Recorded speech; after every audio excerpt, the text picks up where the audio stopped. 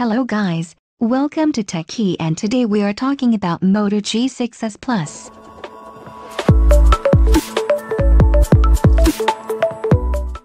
Please subscribe our channel for latest and reliable tech videos. The Motorola Moto G6s Plus is the successor of G5s Plus. According to the latest news, the next model will be released on 2018. It's the new powerful smartphone from the Motorola that comes in mid-range, so it can easily afford by the user. This smartphone will feature a 5.5-inch IPS LCD display size and protected with Gorilla Glass V3. A fingerprint sensor gives you more security and fastly unlock your device. It has a Full HD resolution, 1080x1920 resolution and 441 pixels per inch. Motorola launches fingerprint sensor on Moto G4 Plus and gesture on G5 Plus, so we can expect that the next model comes with advanced features and improved fingerprint features.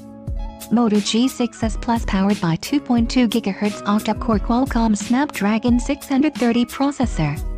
This smartphone Moto G6s will have 4 GB of RAM and Adreno 506 GPU.